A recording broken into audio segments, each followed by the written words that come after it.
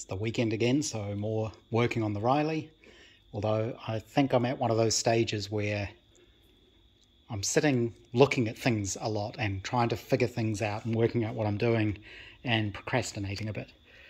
So the thing I'm looking at the moment is the little clamps that hold the guards on.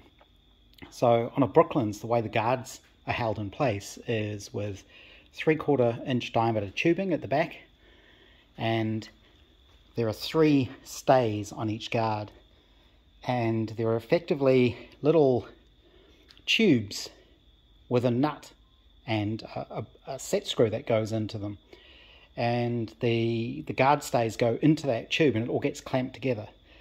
There are 3 of those on the back. One of them goes here, so I guess it'll go.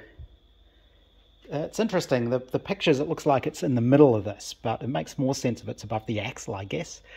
But there's one here that it's on a bracket that goes up here and across and down. So that gives you one of them. There's another one on the front here, about here somewhere. And then the last one is on this piece of timber here. And then the tube will sort of have to be bent, basically, to attach the guards.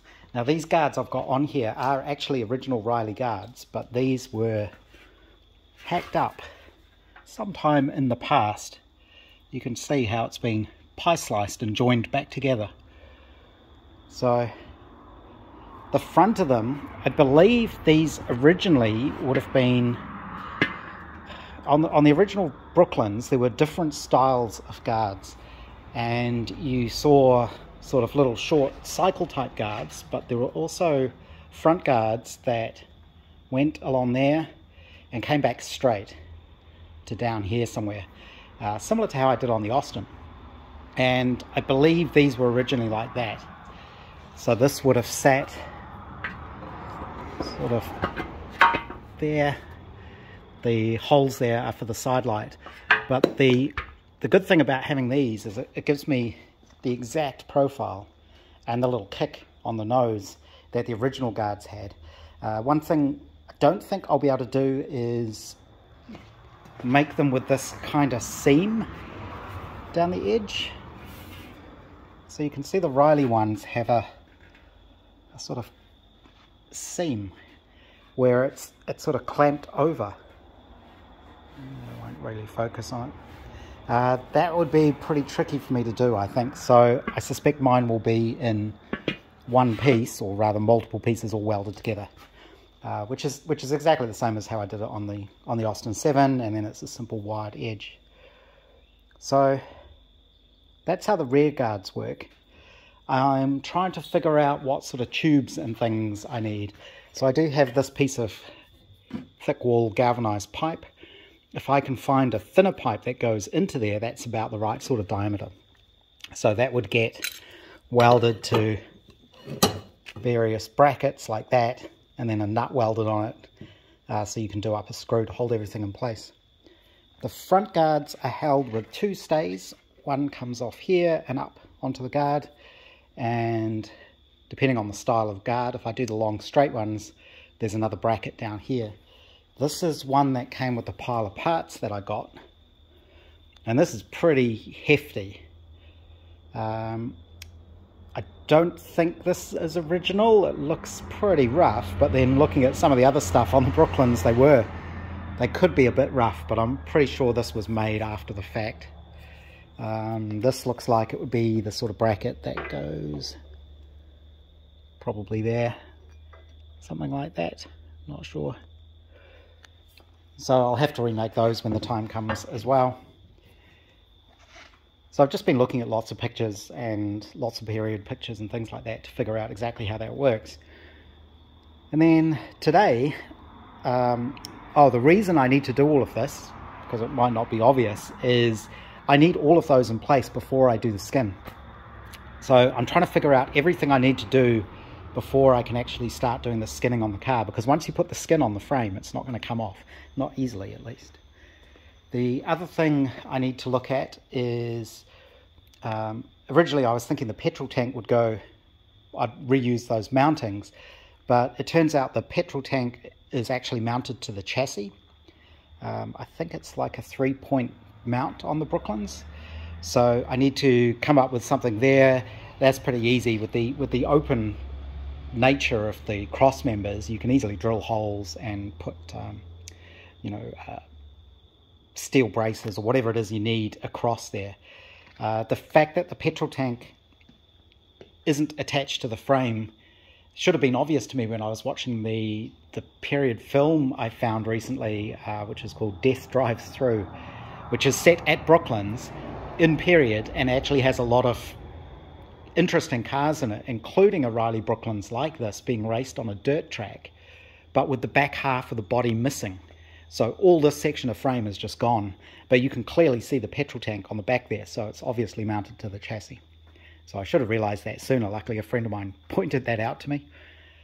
And speaking of friends of mine, another friend of mine, Bruce, who's among other things a sculptor, he thought it wasn't right me using bent pipe for my starter handle, and he offered to make me this piece off a starter handle because he had the material and all the equipment to be able to do that pretty easily. I could do it. I would have to get hold of some steel, and it's just tricky getting hold of small amounts of steel. It was a lot easier when I lived in Auckland. I used to know various different places you could go to buy stuff like that. That would be open in the weekend as well. Down here it's a little bit harder. I haven't actually cracked that problem yet. There is a local engineering shop up the road I use occasionally. That's where I go and get my welding gas from, and they're a proper engineering workshop type thing. They build things for people, and they've got a big skip out the back. So I keep meaning to go and ask them if I can rummage through their skip, because pieces of pipe like this, it's worth almost nothing to them, if they're using hundreds of meters of this stuff, or lumps of steel or bits and pieces like that. But for a hobbyist like me, a little piece of pipe like this will last me years probably. I just need to make little bits and pieces. Similarly, getting some steel bar stock, so I can make this end piece, just little bits and pieces like that. Otherwise I have to buy lengths of stock, but I kind of have to get short lengths, which makes it expensive. Otherwise you're talking about buying full lengths of things, and they're sort of 6 meters long, and having those delivered, and it all starts getting complicated and expensive. I may order some though when I start doing the skinning, because I am going to have to buy some aluminium and bits and pieces. So it might be worth doing a big order and just getting in a stock of stuff. So Bruce has made up the handle for me, and he's even machined in the little groove. We were talking about how you do this little crimp here, and I did think about modifying the bead roller somehow to be able to put that in there. But then Bruce and I both had the same idea, which is using a little tube cutter or pipe cutter. And I've got a really crappy one of those somewhere that didn't actually ever cut the tube very well. I can modify that, and if I anneal the brass tubing, I should be able to then put this little sort of dimple in there. That's what keeps the handle in place, which is a neat way of doing it. But what else? Today I fixed something that it's been bugging me for ages, which is I've never had the choke hooked up on this. And I did have to buy new choke levers from the SU people. These are incredibly expensive. But this is the correct setup with the twin SUs like this. So I wanted to figure out how to do the choke pull. And I'd previously bought the cable and the correct knob. So in period, they often called this a strangler. Other people would know it, of course, as the choke, and I guess people in modern cars would think of it as a what the hell's that knob for, because you don't have them anymore. I liked this. I got the knob off eBay, I think, so it just seemed a little bit more period correct than a little 60s choke symbol. And what I wanted was to get the choke pull as straight as possible to make it as easy as possible, because often they're quite sticky. So I came up with this. and spent most of the morning making this. It's a little bracket that clamps over the top of the steering box. So these bolts clamp the steering box together, so I'll reuse that. I threaded this side so there's no nut, it just threads in, and you can tighten that up nice and tight. This is a separate little stainless steel piece that the cable fits into, so that holds it nicely. And then to actually do the pull part, I made up this little clamp, and this is 2 pieces of steel. I drilled and tapped them and bolted them together and then machined it in the mill to get it all nice and square. And I drilled 2 holes down the center of it, so that when you open the clamp there's a semicircle in each side, and that just then nicely clamps onto the bar in the middle. And I got the spacing so that it's a straight pull on the cable, there's no side motion on it whatsoever, which is good. To make sure it clamps really nicely, there's actually a piece of copper either side. So I cut a little piece of copper, punched a hole in the middle, and the copper's nice and soft, so when you clamp this up you can get it really tight. And the reason I wanted to do it like this is because, you know, normally you have little screw type clamps for these cables, and it always mangles the cable. And if you want to adjust the cable, it can get quite tricky because you've ended up crushing it and it's quite hard to move it. So I wanted something that would clamp it over a wider area and not destroy it, but still be really nice and strong on there. And this works really well. The reason it's up here is because it's a Brooklands and the clearance on everything is really tight. So you need to make sure it doesn't interfere with the throttle cable, the throttle lever, which is what that is. So that works really well. I can't really do it with one hand because these are always quite hard to pull.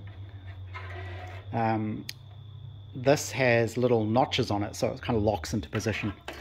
And I did try starting the car with the choke out. That's the first time I've ever really tried it with the choke working, and it fired straight up, so that was well worth doing. Pretty sure it's all nicely out of the way, nothing's going to get caught up, but it was a good thing to get done, because that one has actually been bugging me for a long time. And it's a nice straight run for the cable up to wherever it goes on the instrument panel. And I think that's it for today. As I mentioned, these cables need to be, you really want them nice and straight for them to work properly. I'm not sure I'm going to be able to show this, but the cable here, can you see it? There's a flat spot on the top, and there's actually a little spring clip in there and notches on the control, so it lets you lock the choke into different positions. And this should have 3 positions. Here we go. And you can, and that's the choke fully on, and you can lock it. You sort of twist it and it'll pull back in, and you can lock it into the next position. And this gives me 3 different levels of choke effectively. So, whoops. Because you need, there's quite a bit of travel there.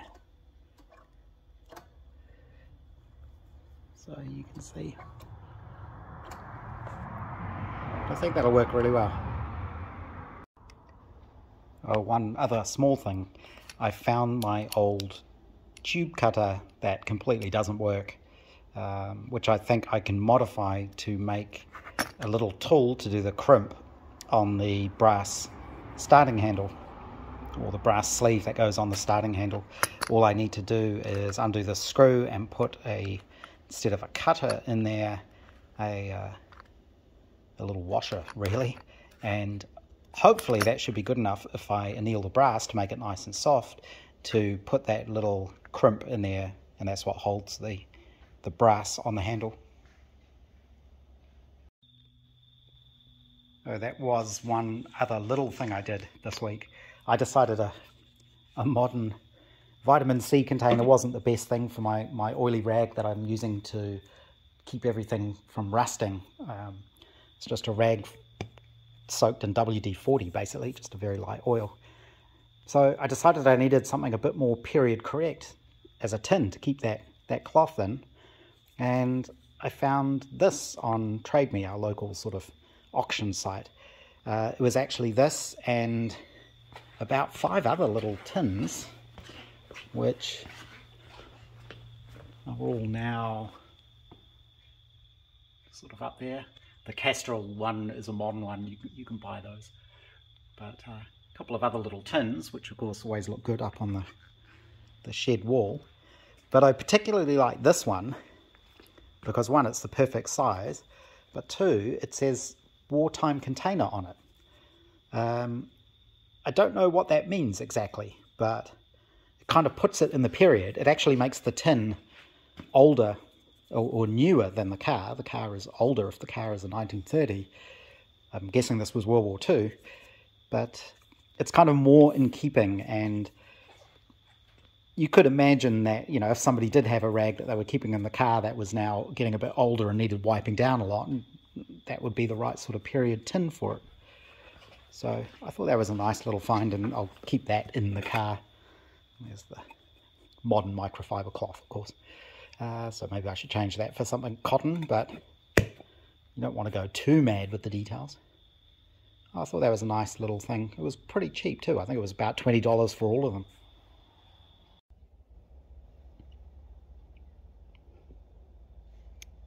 This is my little helper, aren't you, Milo? Yeah, helping me put the MG away. Good chap.